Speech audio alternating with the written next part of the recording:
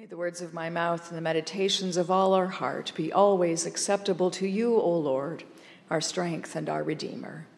Amen. You may be seated.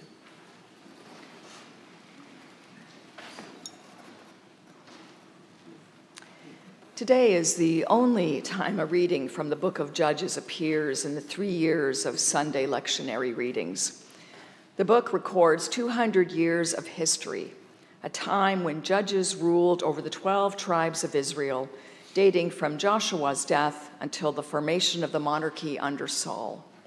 It's a unique era of governance, a liminal space, an in-between space in history after the prophets Moses and Joshua and before the establishment of the reign of kings. The book of Judges shows us how the people act and believe in this liminal space between what has been and what has yet to be. The stories of these judges have a pattern. There is a cycle of sin, punishment, repentance, and deliverance. Each judge's story begins with the verse, "The Israelites again did what was evil in the sight of the Lord." A foreign king oppresses them. The people appeal to God. God raises up a judge to overthrow the oppressor. The threat is over. The people are faithful while the deliverer is alive. And for the most part, land has rest. Repeat. In the case of this book, repeat 12 times. That's the formula anyway. The book of Judges is an illustration of the downward spiral for Israel and its leaders. The people forget about their commitment to the covenant God made with them. They live with oppression for decades and only call on God when it becomes too much. They expect God to swoop down and save them or get vengeance for them, and then they go back to their old sinful ways again. It's a terrible pattern of behavior from the people God loves. It doesn't seem like much love is always coming God's way, except in a time of desperate crisis. However, God is steadfast in love and infinite in mercy, even when the people are not. In this era, the judges made rulings and led mediation on disputes between people, similar to how a judge operates in our society. They are part of the legal system and a vital component of the rule of law in the society. Unlike today, judges in this era also acted as military leaders. Samson is one of the more famous judges during this era. However, today's reading tells us the beginning of the story of Deborah. She is one of the 12 judges mentioned in this book, and she's the only female judge. Her story is a doozy, and it's right up there as a story worthy of the superhero Marvel Universe treatment. You might want to read past today's reading through to the end of chapter 5 for the full story details. It is a literary masterpiece containing narrative prose as well as song. Not only is Deborah the lone female judge in this history book, she is also a prophetess, in addition to being a judge and military leader. As a prophetess, she takes her orders from God, and she is called wife of Lapidoth. Now, we don't know for certain if she actually had a husband, but the words in Hebrew mean fiery woman or woman of fire. God called her for a reason. She has a reputation, and she's a tough, strong character. Well, we hear the beginning of Deborah's story. King Jabin of Canaan and his army commander Sisera had the people in their cruel clutches for 20 years. They have the military advantage and experience. Meanwhile, Deborah prepares for war to defeat the oppressors.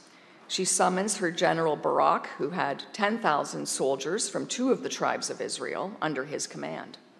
She sends Barak and his 10,000 to Mount Tabor, while she plans to draw out Sisera and lead him into Barak's hand. Barak must have trusted her leadership as a strategist because he wants Deborah to go with him. She promises to go with Barak, but warns him that the Lord will sell Sisera into the hand of a woman. Barak will not get to take down Sisera, and it won't even be Deborah.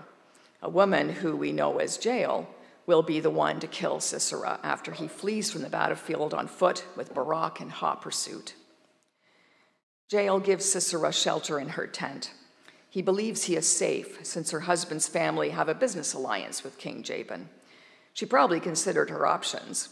Israel had won the battle. They are on the way to find Sisera, who has lost. What good is this arrangement with the king now?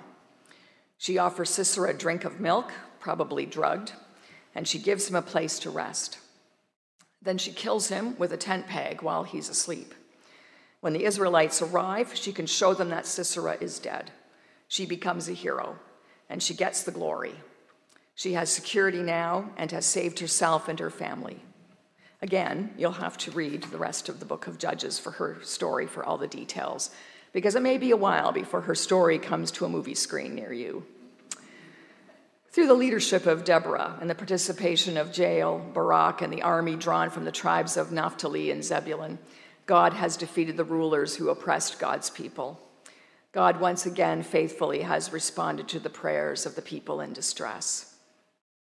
You see, God wants peace, justice, and freedom for all of God's people. These days, we pray that that is achieved through negotiation, reconciliation, and peaceful coexistence. Last week, we remembered our own war dead and those who are veterans of war. And it's easy to see in the book of Judges that even God tired of this cycle of war and sinful disobedience. War causes pain and suffering for everyone affected by it, no matter which side they fight on or identify with.